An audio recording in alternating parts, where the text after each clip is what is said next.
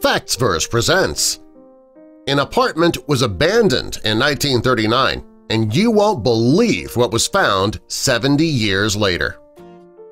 When something is unearthed after not being seen for decades, the find is often interesting and pretty amazing. In most cases, the things that are unearthed are simply an old trunk or a suitcase. Well, this find was much more than that. It's an apartment, and the apartment has not been opened since 1939, and when it was, everybody was surprised to find what was in there. How about you surprise us and click that like button? And also, if you're new here, be sure to subscribe and click the notification bell. That way you'll be surprised when we upload new videos.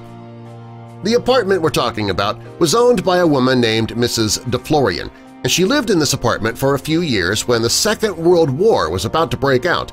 Well, she left for the south of France, and she left her apartment behind. At the time, she was only in her 30s. The apartment was left untouched for 7 decades. It wasn't discovered until 3 years after Mrs. DeFlorian passed away at the age of 91. She never returned to her own apartment, and nobody had ever set foot inside it since she left. The apartment is located near a church in the French capital's 9th arrondissement. It's located between Pigalle Red Light District and Opera. When the apartment was discovered, it was up to the experts to take a full inventory of the woman's possessions. When one of the experts, Oliver Chopin-Janvry, walked into the apartment, he compared it to stumbling into the castle of Sleeping Beauty.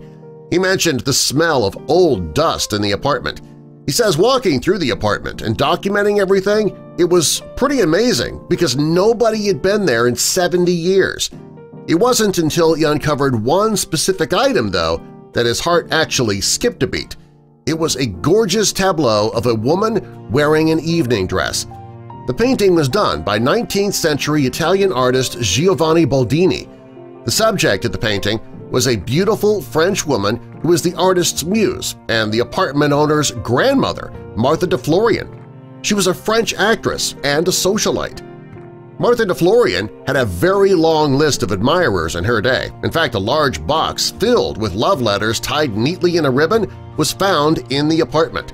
The 72nd Prime Minister of France, Georges Clemenceau, had written love letters that were found in the box.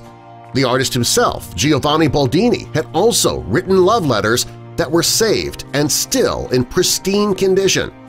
When Chopin-Janvry first discovered the painting, he wasn't sure who painted it because there was no record of the painting existing. There was no book that mentioned the tableau, and it was never exhibited. Finally, when he found a love note from Boldini to this woman, his muse, he got the evidence he needed. Finally, he found a reference to the work by the artist's widow. According to the book, it was painted in 1898 when Miss DeFlorian was 24 years old. When they finally had proof of who the painting was done by, they put it up for auction. The starting price for the painting was £253,000. It was a very popular item, and it went up in price as 10 bidders tried to win. Again, remember, we started at £250,000. By the end of the auction, the painting sold for £1.78 million, a world record for this particular artist. While the painting was the most expensive item that was sold at the auction that day, the rest of the contents from this woman's apartment sold at the auction, and each one of the items was very well preserved since nobody had entered the apartment for 70 years. The objects had been frozen in time. They were in great condition.